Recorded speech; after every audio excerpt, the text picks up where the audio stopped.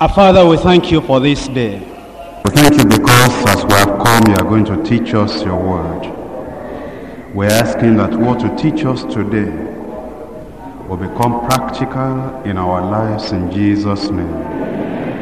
We pray that as we study this word week by week and day by day, that what you want it to be, we shall be in Jesus' name.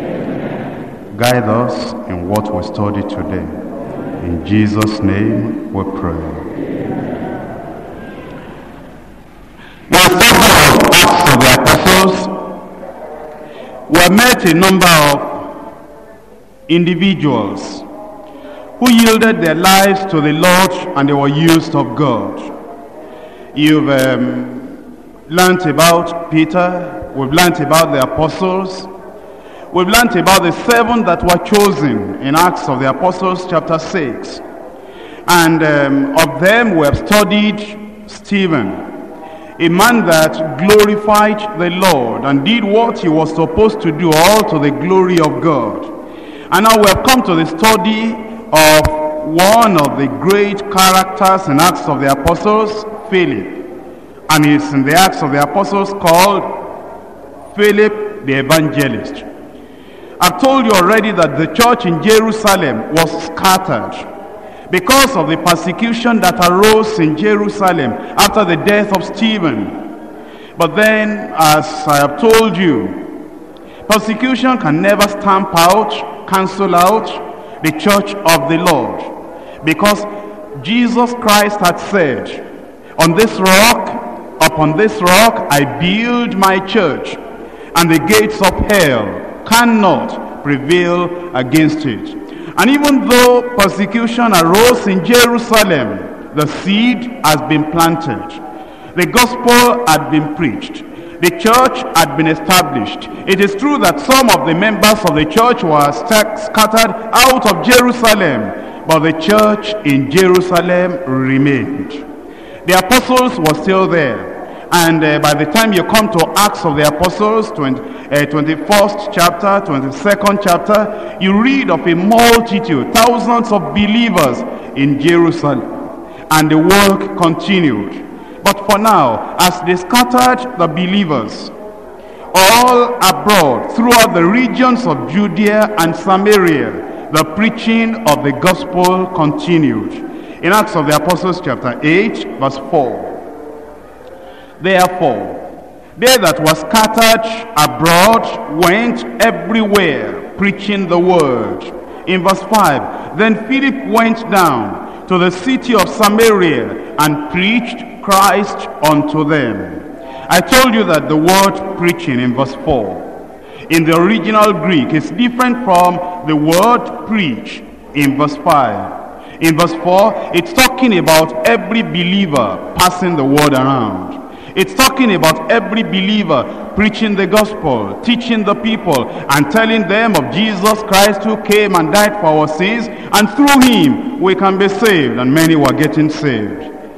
And in verse 5, the word is to proclaim, like a public speaker, like an evangelist, like a person standing before a crowd, a multitude of people presenting the gospel of Jesus Christ unto them. And we're told Philip went down to the city of Samaria and he preached Christ.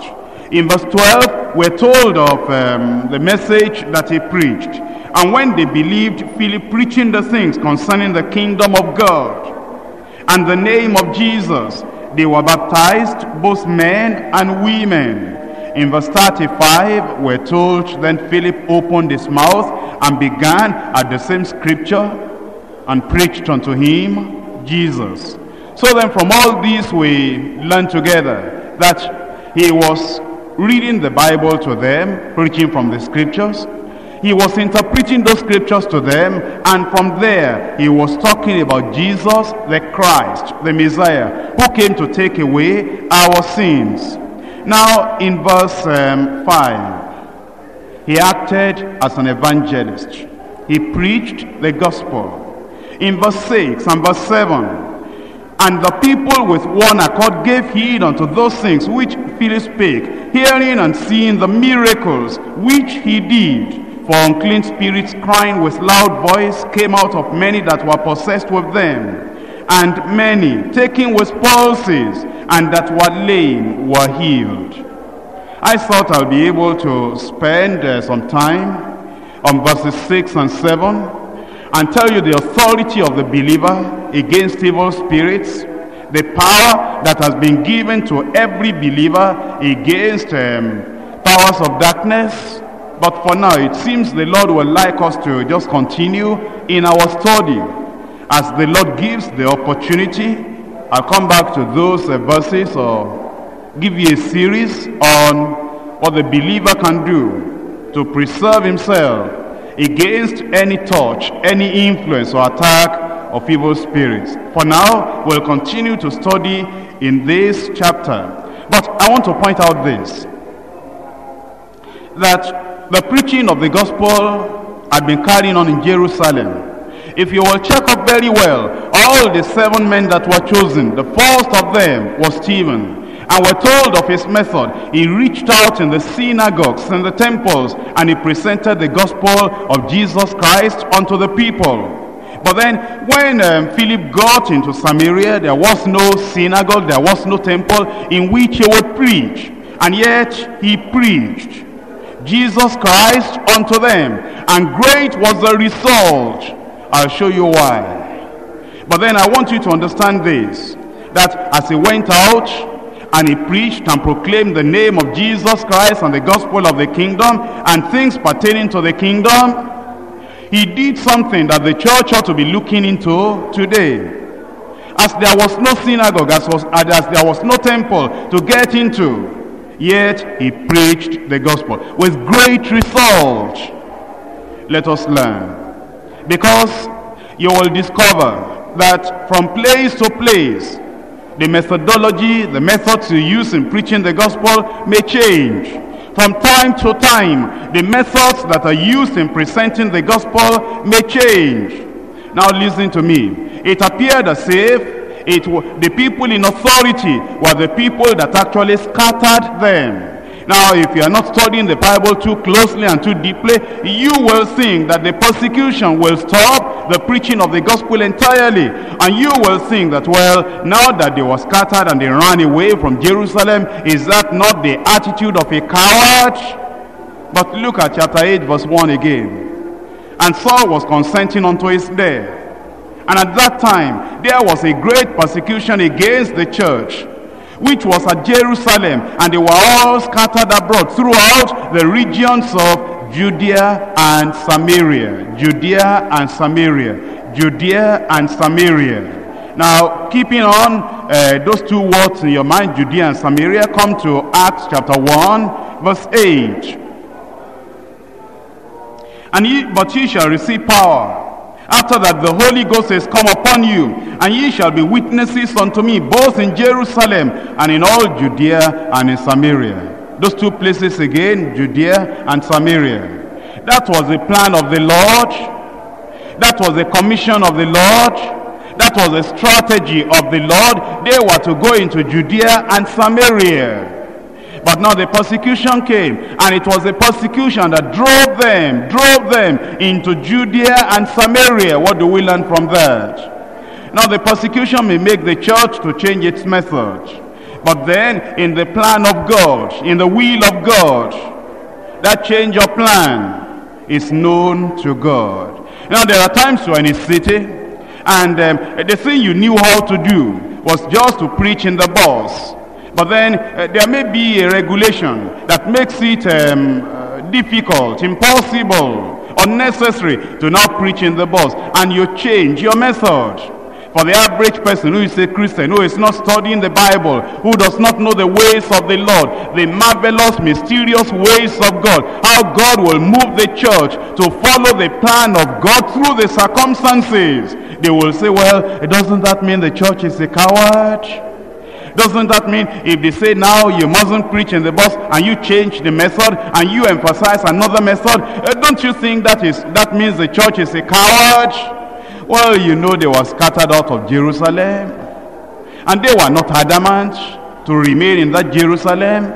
and do what the people said they didn't want them to do in Jerusalem. And the apostles were there, and a few of the believers remained behind in preaching the gospel in Jerusalem. But then the scattered disciples, they were scattered to the place the will of God had determined in the past.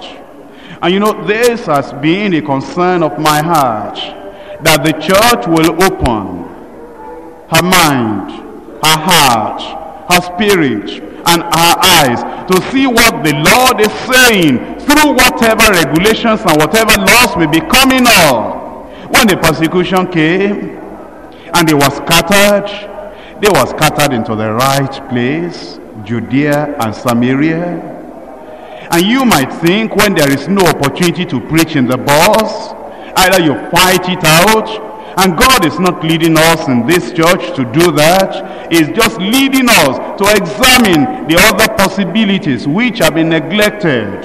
Writing letters and preaching the gospel, over the telephone preaching the gospel, getting to a friend and telling your testimony, distributing tracts and giving them the gospel message, and distributing the miracle revival news that the church is publishing, so that people can get the gospel the gospel of the Lord Jesus Christ. Now, when the church is doing that, and we're not doing what we have been doing before on the bus, are we not cowards? No, not at all. You know, when these people in the church, when they left Jerusalem and they were scattered right into the center of the will of God, That's why it's good to have a leader in the church.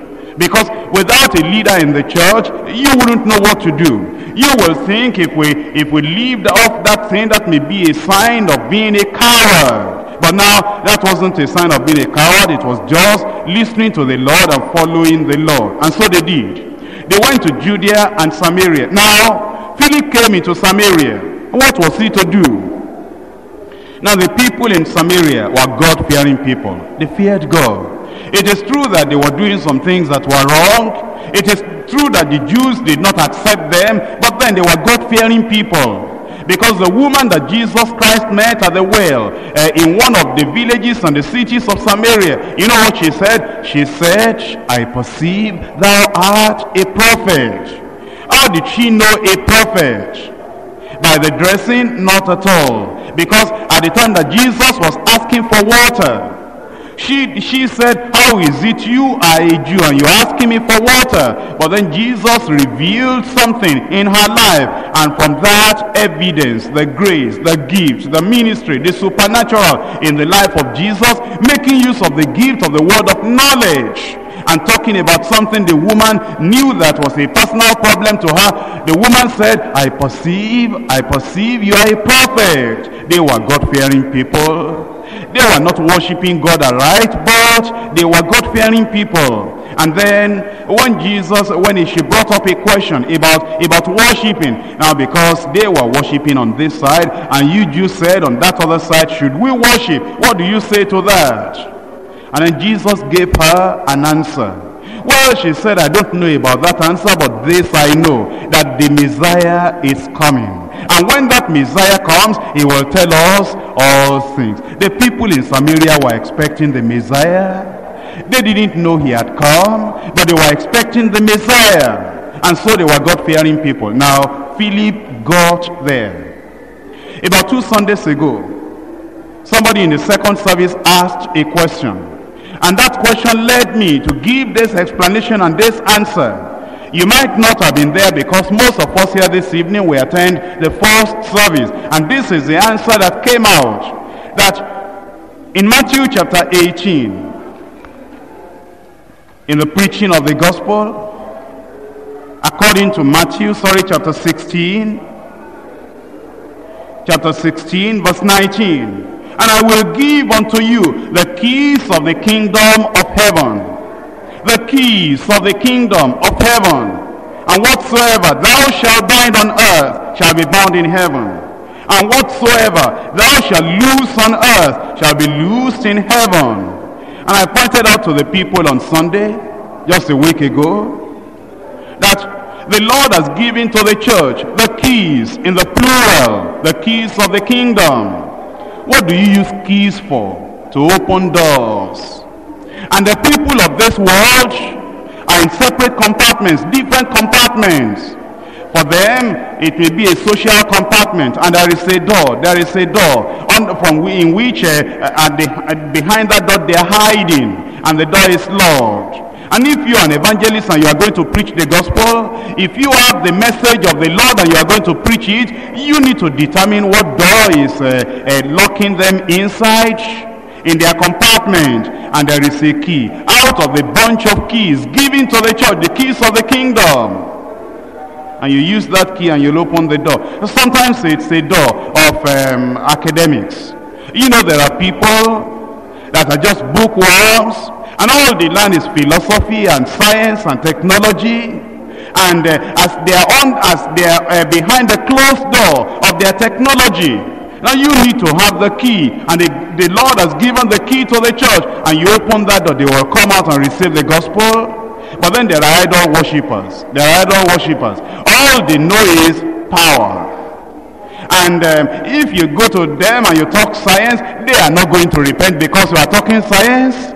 Because these are idol worshippers, and they're in their idolatrous compartment, and the door is locked. And the only key that will open that door is the power to heal the sick, to cleanse the lepers, to raise the dead, and to cast out devils. And there are tribal keys. And these people, they just say, well, our forefathers are right. And these forefathers, what they did is what we're going to do. And they are locked behind the tribal door. But if the church will look at the key in her hands, you'll find that there is a key in that bunch of keys that will open that door. And you know, that's what Philip did. That's what Philip did. He came into that city. And he came in with the keys of the kingdom. And he checked out what will get the people. Will Bible study get them? No. Because they did not believe in the infallibility of the scriptures.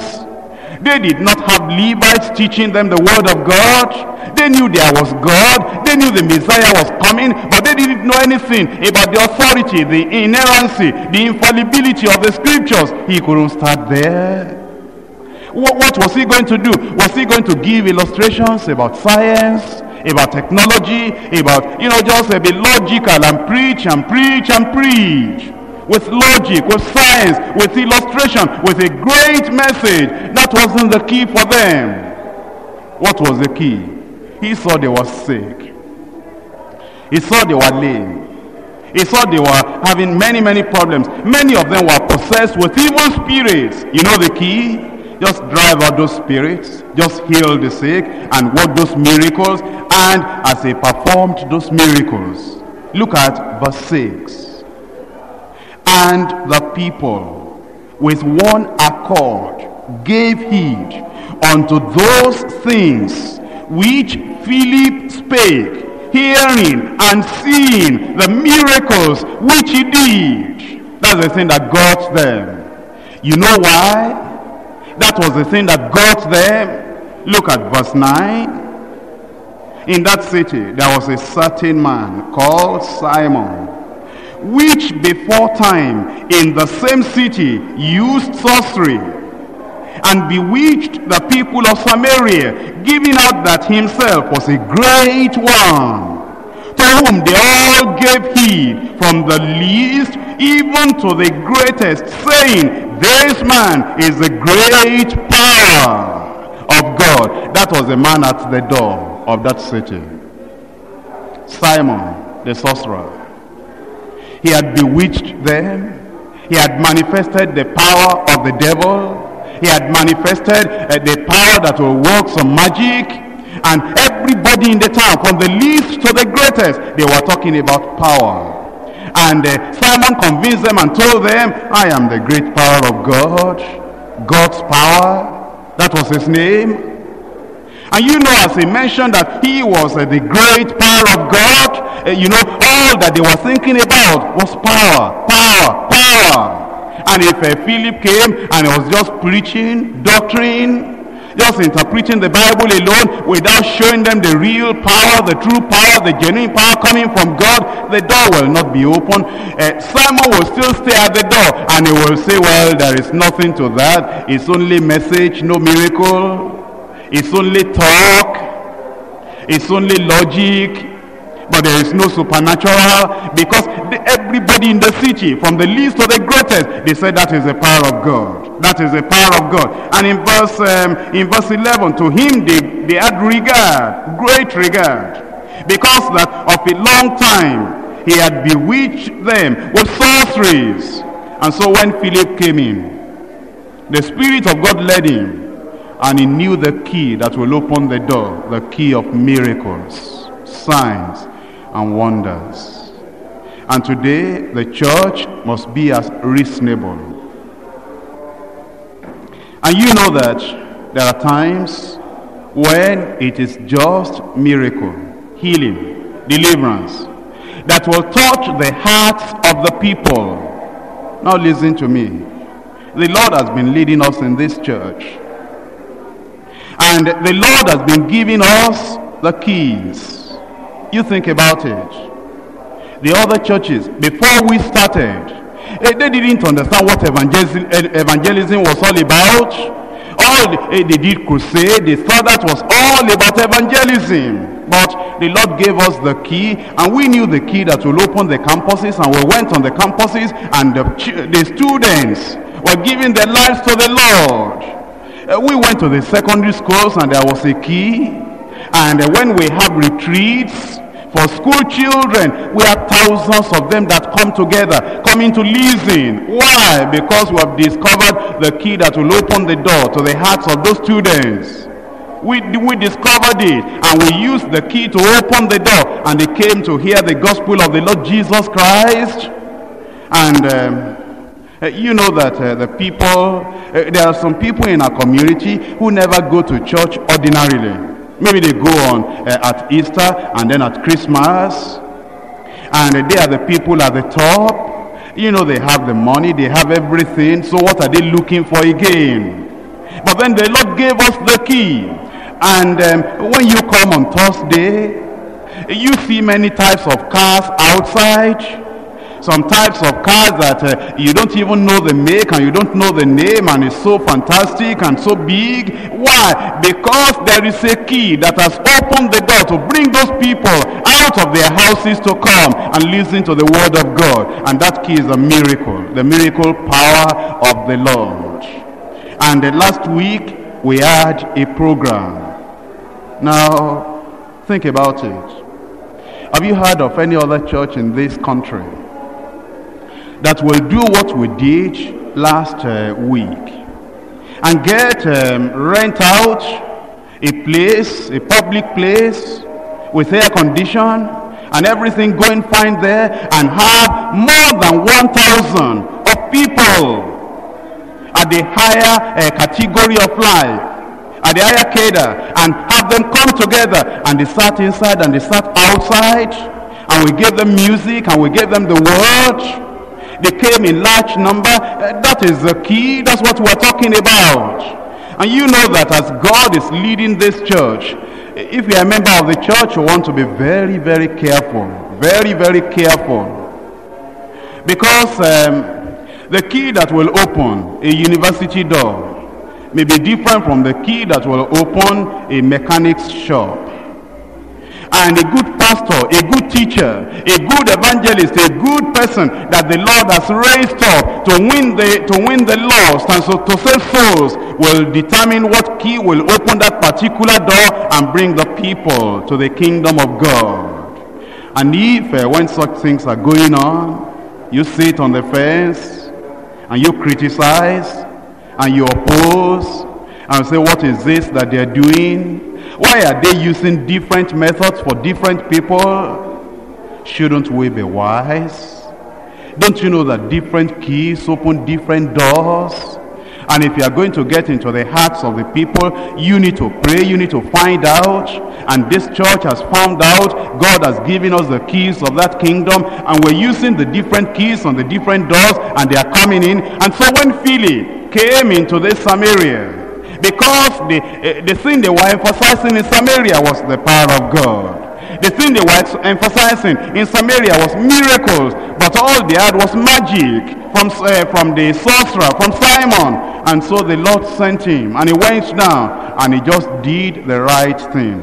And they all with one accord gave heed unto those things which he spake, seeing and hearing the miracles which he did. And I'm telling you all this so that when the leadership of this church, when I stand up here and I tell you that you don't do what is going on, you don't preach in the bus, because that is what the regulation at present says from the government, you will respect the leader. And I didn't only tell you that, but I gave you the key and to witness. I told you to witness and to talk to other people and to do things in a way that souls will still be won. And if you're a real child of God, a good member of the church, and you are following the Bible, and you accept leadership as the Bible wants you to accept leadership, you will not criticize, you will not grumble, and you will not oppose and say, well, I don't understand what they're doing. Whether you understand or not, we are opening the door and the souls are coming in. Every time when you come on Thursday, don't you yourself see the crowd that comes in? What brought them? Well, because the door has been opened. We discovered the key. Miracles, deliverance, healing. And as we use that key every Thursday, the people are coming and they're listening to the gospel of the Lord Jesus Christ. We ought to be wise and use what the Lord has given to the church. And also as we do other programs, all you need to do is to pray along with the church and not oppose the church, sit on the fence, criticize, oppose, and say, well, I don't understand why they are using the television now to preach the gospel. That's one of the keys, and it's getting into the hearts of the people, and the people are responding, and they are coming to the Lord in some good number. That's the key the Lord has given to the church. And so Philip, he got into Samaria, and as he did this, the people, they came. But then let me read the whole thing to you. I've read from verse 9 to verse 12 already. From verse 13 now. Simon himself believed also. And when he was baptized, he continued with Philip, wondering, he wondered and beholding the miracles and signs which were done. Now when the apostles which were at Jerusalem heard that Samaria had received the word of God, they sent unto them Peter and John, who when they had come down prayed for them that they might receive the Holy Ghost, for as yet he was falling upon none of them. Only they were baptized in the name of the Lord Jesus. Then laid they their hands on them, and they received the Holy Ghost.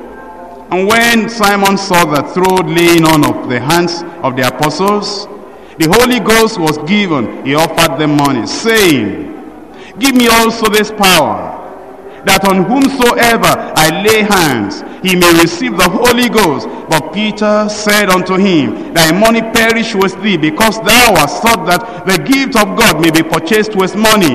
Thou hast neither part nor lot in this matter, for thy heart is not right in the sight of God. Repent therefore of this thy wickedness, and pray God, if perhaps the thought of thine heart may be forgiven thee. For I perceive that thou art in the gall of bitterness, and in the bond of iniquity. Then answered Simon and said, pray ye to the Lord for me, that none of these things which ye have spoken come upon me. Now, I'll not be able to interpret the whole thing to you today. We'll continue next Monday. But I want to tell you this before we pray. That the evangelist went out and he did a great work, marvelous work. But then they heard in Jerusalem. He was not hiding what he did at Samaria from the leaders in Jerusalem. He was not independent. He was not autonomous. He sent to Jerusalem, and the people in Jerusalem heard what was going on. Philip was not trying to build a personal separate empire, wanting a great name for himself. That wasn't his reason for preaching the gospel. He wasn't wanting to be called a great man, Oh no, that wasn't what he wanted, and therefore he linked up with Jerusalem. And if you're a good person, a good member of the church, reading the word of God, you will be in fellowship of the church. Listen to me. Whenever there is something inside your heart that is critical, that wants to be separated, you may say, well, they don't understand me. You may say, well, I just want to keep to my way, but there is something wrong with you. You know the prayer Jesus prayed, that they all may be one, even as thou art in me and I in you. And you know that whenever you have a problem like that, everything the church is doing, you may have something against it. If we sing, you may say we're singing too loud, or you may say we're singing too long. But the only thing is that there's something wrong within you, and because of that you're critical. Philip wasn't like that. You know, Philip didn't grudge the people in Jerusalem, saying, well, we were all scattered and here we are. The Lord is working mightily here and they are still staying in Jerusalem. There was nothing critical within him. And so he allowed the people in Jerusalem to come, and Peter and John came. You know, when they came, they helped him a lot. Because the work of an evangelist is limited to just drawing the people from the world and bringing them to the kingdom. An evangelist is not necessarily a pastor. He may not be able to just sit down and counsel the people and teach the people and bring the people to maturity. Now, evangelist is not necessarily a teacher. And because he may not be a teacher, he may not know how to teach them the doctrine step by step, line upon line, precept upon precept. That is why the evangelist will need both the pastor and the teacher to complement his ministry, to complete the work that he has started. An evangelist may not be an apostle, because the apostle is the one that comes in with great power and great authority, and is able to hold everything together. I told you that before.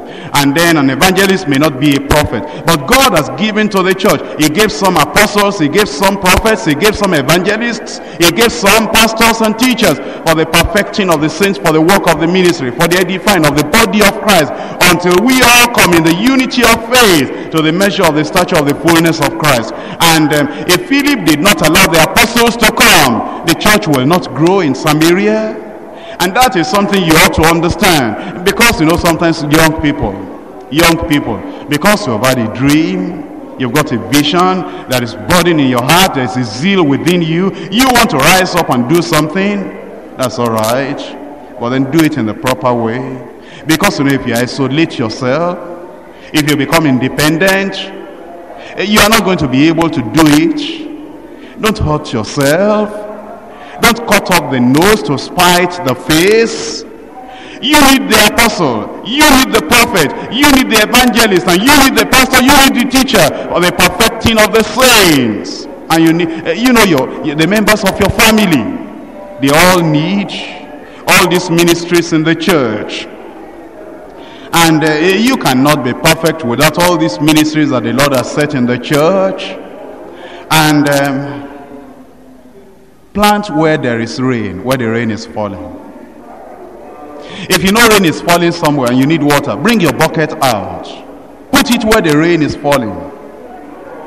Don't say, well, that area where the rain is falling, I have something against that place, and I don't ever want to go to that place. Be wise. Bring out your bucket where the rain is falling, where the power of God is moving, where the miracles are going on, where the deep teaching of the word is going on, where you see very clearly the signs, the authority, the power of the apostle, where you see the insight and the supernatural gift that is given to the prophet of God, and where you see the work of the pastor being done, counseling and loving, and just shepherding and feeding the flock, and where you see the teacher of the doctrine of the word of God teaching you, laying it line upon line. Bring your bucket out while the rain is falling. That's what Philip did. He wasn't bearing any grudge of the people in Jerusalem. Let me help you. You see, I am your pastor. I am your teacher. And as your pastor and as your teacher, sometimes you'll find things easy when you hear the word of God. Sometimes you'll find the things easy when you are healed, when you are joyful, when you are happy. But listen to me, as a pastor, there are times I just have to be very strict with you. I may discipline you. Now, you cannot bear grudge with a pastor, because it's not a personal thing. It's not, well, so-and-so has offended me. A pastor does not offend a member of the church like that. We are not fighting over you stole my shirt or you did something. All that we're doing here is that as your pastor, if there is something that needs to be corrected in your life, I have to be firm and strict and authoritative. And I tell you, my brother, my sister, this is where to stand. You don't bear grudge with the pastor and say, well, I will not, anytime I will not go there to that place. You can do that. You can't do that. I will not bring my children to that place. You can't do that. Bring out your bucket where the rain is falling. And don't bear grudge against the pastor, and don't be critical. And well, I have nothing to do with him. You don't mean it. You don't mean it. Because if God has given a driver in the vehicle and you are in that vehicle, if you are going to get to the destination, don't fight with the driver. If the pilot of that aeroplane is making you to go to that place, to the far country, you don't fight with the pilot and say, well, I have something against him. Now when that man is telling you to tighten your belt and to look at the signs and showing you all those things and say, well, it's bothering me. Oh yes, it will bother you. That's his duty. And as a pastor, I have to bother you.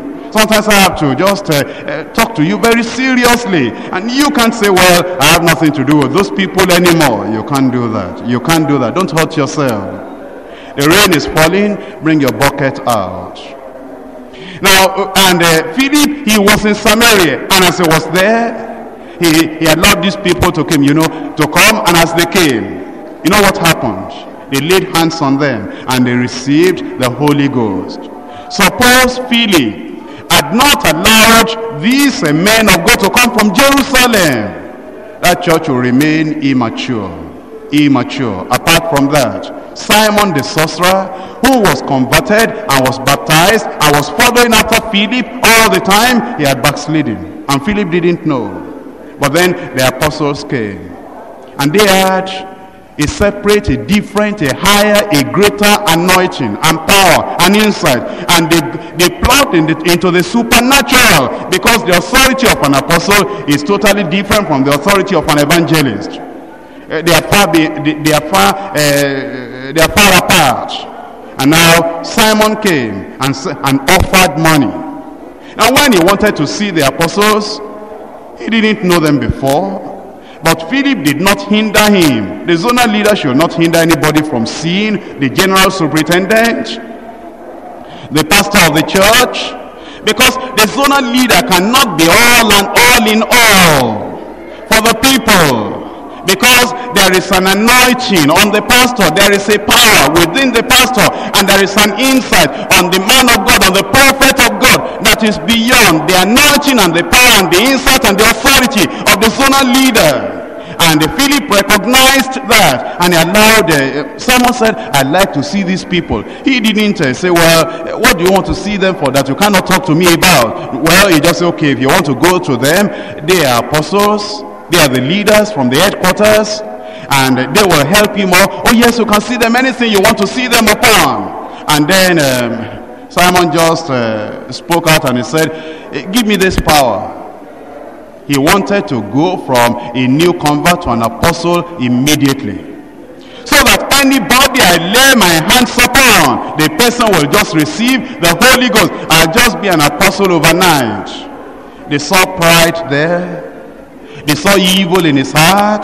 They saw that what was happening to him was that he was a great man before, that had commanded a large crowd, and now he had let all that. He is now in the Christian fold, and he wants to have the same large crowd again, using this power in a dubious way, in a doubtful manner. And Peter looked at him, and he saw something beyond the physical. He saw something beyond the surface. And he said, your heart is not right with God. You are in the gall of bitterness. You are in the pool of iniquity. Your money perish with you. And Simon began to shake. And he said, you pray for me, that all this will not happen to me. My question to you is this. Suppose the apostles had not come. Suppose the apostles were not in Samaria. What would have happened? Simon would have backslidden, and he would have continued like that, And when somebody backslides like that, who had an evil spirit before, Jesus Christ said, the evil spirit will go and it will cause 7 more wicked spirits and come into the heart of the man. And the last state of that man is worse than the beginning. And Philip may not know. Philip may not know. Now you are zonal leaders. You don't hide anything that is going on in the zone. Because if that lady that had familiar spirit before and got converted and have been baptized in water and have been going up and down in the zone, if she backslides and you don't know about it, and you are hiding her, if she backslides, 7 more wicked spirits may come into her, and then you will think she's a worker. But if the pastor comes there, the man of God with prophetic ministry and anointing upon him, those people cannot hide it. They cannot hide it. And then with the apostolic authority, we will be able to say, now woman or lady, your heart is not right with God. And you know that is what helped Philip. Because even though he did not know himself, he allowed the apostles to come in and they completed the work. They did what he couldn't have done. And so in the work that the Lord has committed into our hands, we need to open up. And we need to understand that you mustn't hold on to yourself or be selfish to yourself or saying, well, I have nothing to do with the whole church. You don't want to do that. You don't want to ruin yourself. You don't want to be angry or bitter against the pastor. Think about it. Think about it. If you read in the Bible that anybody was angry, bitter, critical against Paul the apostle, and when Paul the apostle came to town, this individual said, well, I will not go to Paul the apostle because I don't like him. Wouldn't you wonder what type of person that is? Think about it. When Joshua was leading the children of Israel, suppose there was somebody among the children of Israel that said, well, I just don't like the way Joshua is doing things. Therefore, I'm still a good member of the church, and I'm still going to be among the children of Israel, but I have nothing to do with Joshua. Wouldn't you think how foolish that is? Suppose when Peter was right there in the church in Jerusalem, there were people that said, well, I don't like the way he dealt with the case of Ananias and Sapphira. And because of that, I have nothing to do with him. I'll just come to church and go my way. And he's avoiding Peter. Wouldn't you think that is a foolish person? Listen to me. Moses is not here now. Joshua is not here. Peter is not here. Paul is not here. Let me ask you. Jesus said that he gave gifts. And Paul the apostle wrote it down. He said he gave gifts, some apostles, some prophets, some evangelists, some pastors, and some teachers. I stand here before you every time. I minister before you every time. If you're looking for the signs of a prophet in the New Testament, haven't you seen it every Thursday? If you're looking for the sign of a real teacher, I'm not talking of Sunday school teacher, a person that has the teaching and the anointing to teach. If you're looking for that, haven't you seen that as I have given you the word of God every time? And if you're looking for a pastor able to build the church, able to get the church coordinated together, able to love the people, able to counsel, able to help the people, able to get the people together and feed them week after week, haven't you seen the sign upon the person the Lord has put in this church? Paul is not going to come back. Peter is not going to come back.